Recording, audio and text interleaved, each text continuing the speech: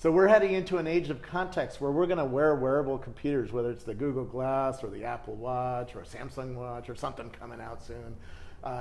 And you're going to want to know things about the world you're in. Now that works great outside where you have GPS, but inside, like in a mall or an airport or something like that, the GPS doesn't work all that accurately. So there's all sorts of new companies who are coming out that let us do this indoor positioning, and Meridian is one of them. I'm really happy to have them as one of my first interviews with this Google Glass on, because we're going to talk about this new world and what the innovation is going to be needed to make it all work.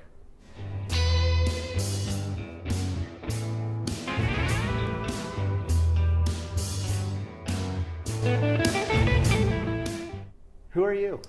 Jeff Hardison, Vice President of Meridian, and I love location-based services. Fell in love with the space about 7 years ago, before it was where it is today. And I was over in Australia working with Amazon Web Services, doing some developer relations, and met some people who were doing some early kind of location-based services. You'd walk around the town and learn more about the world around you, and now I get to work for a company doing that. That's really cool. When you get these Google Glasses, you realize how early a day it is, because when I got to a casino in Vegas, I started thinking about, could I ask for show me the sushi restaurant nearby, or tell me where the power outlets, where are the bathrooms? Tell me. Yeah.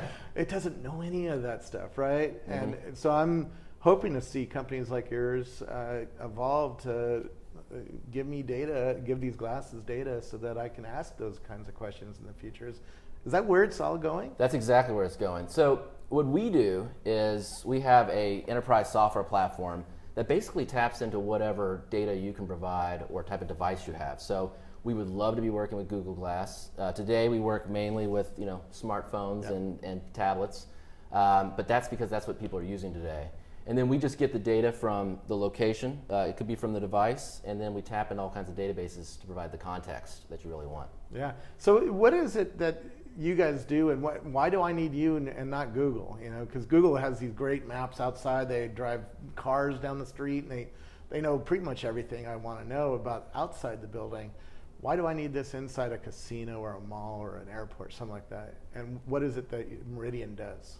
So we personally love Google Maps outdoors. We use it all the time. And what's interesting about Google Maps indoors is that they're going into the venues themselves, and they're saying, hey, with venues, a little ball to take a picture. I saw a guy at one of the conferences that was doing it, and it has, there's various devices that take the pictures and sort of let them map the indoor. We did it at Rackspace, right? Yeah. You can actually walk around our headquarters because somebody walked through with one of these devices. Exactly. And so Google's actually helping get people interested in the space, because they go in and they say, we'll take your maps, then we'll put them in our own Google Maps app. And what the venues say was, well, I'm Macy's, I want my app to have maps. And Google says, well, that's not what our maps are for. So we'll actually hear from companies like Macy's or from the Venetian Casino, and they'll come to us after they work with Google Maps to say, we want a similar experience, but we want it in our app with our colors, our brand, our products, etc. Well, that's one of the things I expect to do with these glasses is walk in a Bloomingdale's or a Macy's or something and say, hey, show me where the men's jeans are, because the Bloomingdale's in New York is 5 stories tall, and figuring out where things are is really difficult if you don't shop there very often, right? So that's the first thing. The first impulse is, where's the thing I need to get, right? Exactly. And there's no answer. There's no answer on my phone either. How do you guys help a Bloomingdale's or a retailer like that provide that answer, I guess?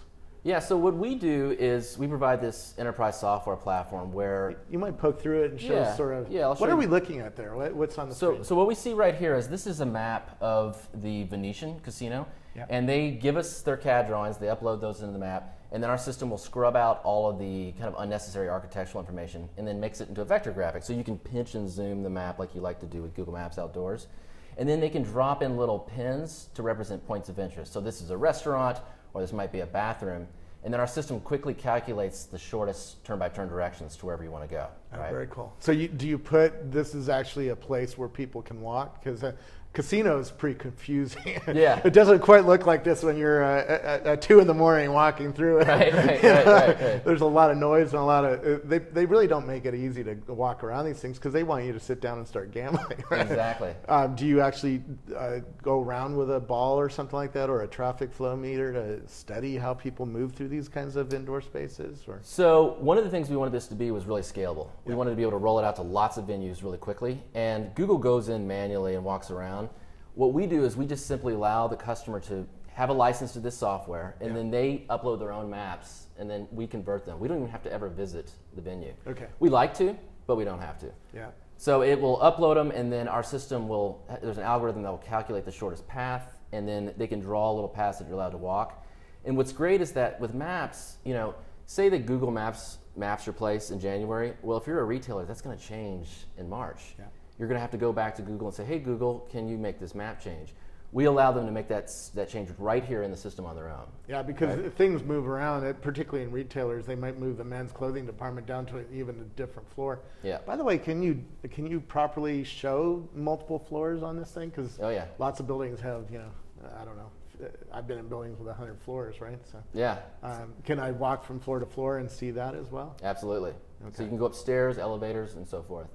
The other cool thing is that you can go into the system and you can actually add right here your device. So one of the other things that we have besides this system that makes a pretty app or improves the app you have is we're the only company that has been certified by one of the major Wi-Fi vendors. So Cisco actually integrated our software into their latest version of their Wi-Fi hardware software. And they just launched that in February. Go back to the map, because that's really important, I think. Do you track where the Wi-Fi hotspots are in a space? So or other wireless devices? Because if you do know where the Wi-Fi spots are, you can do really accurate indoor positioning, right? Exactly. So what we do is, you know, back in 2009, Mayor Bloomberg gave us a lot of money together with Cisco and Accenture to build the first indoor GPS experience in the world. And it was on the iPhone, and it was at the American Museum of Natural History. And what we did was we tapped into the network, the actual Cisco Wi-Fi, triangulate 3 access points. And there's this device that hardly anybody knows about, but it's really important. It's called the real-time location server. Okay. And what it will do is it will grab all that data, and there's tons of location data. Imagine the cloud process and all that. Grabs all that data from the access points, and then sends it to our secure location engine, and then we process it and do something cool with it, like put a little glowing blue dot on an iPhone map, or be able to send a notification depending on where you're standing indoors. Oh, that's really cool. That's sort of where the advertisers are hot and bothered about these glasses. Now, Google says no advertising is allowed on here, but I think we're heading into a commerce-based world where we want to ask it questions. Where's the closest tequila bar, man? I'm in Vegas. I want to go drink it, right? Or, exactly. You know, where do I get a T-shirt? Where do I get? You know, I don't have any shirts. I need a shirt. Or where do I go and get a toothbrush? You know. Yeah. And all that stuff is going to be navigated right in your glass, right? Exactly. It's an interesting world. There's a bunch of competitors in this space. I think Apple just bought one. Wi-Fi Slam. Yeah. Yeah. How do you see the space overall, and how do you guys fit in this? What's your differentiator, I guess? Right. So historically, most of the startups in the space, including bigger companies like Google Maps and Doors, only did the glowing blue dot that everybody wants. It's like GPS indoors. Only did on an Android. And it's because they all did everything at the device level. So it was like the accelerometer in the phone. If you'd move the phone, it could help position you. We were the only company that was taking a network Wi-Fi hardware-based approach. And the reason is that Apple historically doesn't allow you to do the same things that Android does, right? It's less open. So you couldn't get the glowing blue dot on the map. So we were just receiving calls saying, we know you guys know how to do it. Can we use your SDKs and so forth? So that's kind of one differentiator, is we can do it both iPhone and Android. Now, that might raise the question, what's Apple going to do with Wi-Fi Slam? Because they do an Android-based approach. We don't know. We think that maybe if Wi-Fi Slam were to open up its data, we'd love to use that too. But today, our system is agnostic. It works across all the platforms, and we have this helpful to use software platform where you can control the look and feel of the app, which is really important to retailers and Venetian and so forth. Well, I think this product is really going to change the expectations that people have when they walk into a place. Right. And you're going to want to talk to it and just see a simple, you know, take a right, take a left, go straight, a little map maybe, you know, maybe a little picture. very simplistic UI because it's not a very complex. It's not a very high resolution monitor. It's sharp, but it's not high resolution. It's not like looking at your iPad, right? Right. But when you're going to Vegas, you're not carrying your iPad around. You know, you have one of these on maybe, or a simple phone in front of you, right? Yeah. So we definitely think that's where the world's going, and so then we would have to basically integrate our system with Google's APIs for that. Yeah, everything here is SDK'd, so I can build new kinds of apps that would talk to this map and pull pieces of data or navigation paths out, right? Exactly. So like the Venetian, they didn't have an app, so they used our WYSIWYG editor here to build an app. It's as easy for an intern to use.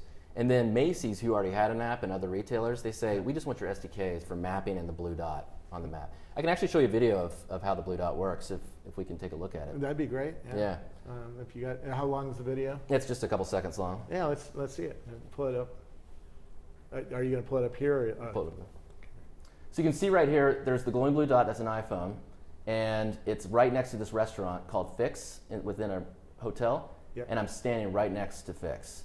That's how good the proximity can get, right? So our differentiator is we're the first people to do iPhone and Android, glowing blue dot, and we can provide you a system to change the maps and the look and feel whenever you like. That's cool, because as you walk by that Fix, Fix could, particularly if you have glass, if I'm looking at Fix, then all of a sudden it could put a menu up or an offer. Hey, come in right now, you get 2 for 1 shots, or something like that. Yeah. And this world of context, is really going to change over the next 5 years, because that Fix is really going to know who I am as a customer. They're going to know that I like Scotch whiskey, and that I like Skrillex music, and they're going to know a little bit about me, and they're going to give me offers to impel me to come in that are very personalized and very contextual, right? Yeah. And wow. Well, you bring up a really great point, and that's that this stuff is really hard to provide context around. So imagine you're a retailer. Not only will I need to know what your preferences are, Robert likes this brand of shoes, and so we should send him offers about that. But you're also going to need to be able to tie into the inventory management database, because the shoe might be out of stock. You're going to need to know, has that shoe moved in the store? So that's another database. And so that's one issue around providing context. The other issue is around detecting where you're standing. Yep. And that historically indoors has been a really hard thing to attack, and we're just now figuring it out as an industry. Yeah, it's pretty crazy to think about all the iterative steps that are going to happen over the next 5 years. Companies like yours are going to get us a big chunk of the way there, and then you're going to build on all sorts of services. Yeah. Like if you know I'm in Fix, which is a cocktail place, now I can order cocktails and say, hey, can you deliver me a Manhattan? And they'll bring it right to you because they know where you are. Exactly. Exactly. You're at table 14, right? And they'll have a map of their own and say, oh, there's a customer there who wants a cocktail. We'll go over and serve them. Totally. The one big thing. There's already apps in San Francisco that are starting to do this, Order from where I'm sitting, and and there's apps like eBay now that'll bring you, if I need an Apple power supply, it'll bring it to me in an hour, right? Because it knows I'm here. It doesn't quite know within 15 feet, but it knows enough. Yeah. And we're starting to see this new commerce-based world evolve into a new thing that we just didn't expect, right? Well, one of the things I think we have to help the consumer really get comfortable with is sharing their location, right? So we took great pains to build our system so that we would make it so that you could completely opt out of being able to share your location if you want. So if you go into a store and it has our system, you don't have to get the glowing blue dot. You don't have to share your location to get that.